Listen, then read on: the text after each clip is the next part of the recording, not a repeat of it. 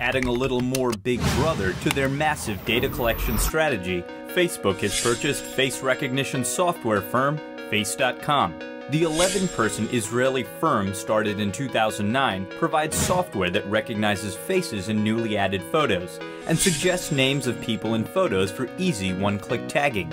The purchase price was not made public, but was estimated at around $60 million. While Facebook representatives said the software only allows users to identify people they were already friends with, privacy advocates raised concerns, saying that the tech giant could be building the largest face recognition database in the world.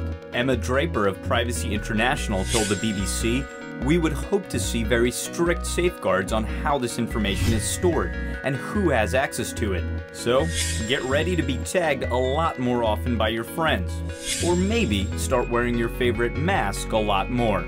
Want more science? We've got the latest on discoveries and breakthroughs. Check out Slate News Science. Click to subscribe. Like us on Facebook at Slate Video. Follow us on Twitter at Slate Viral.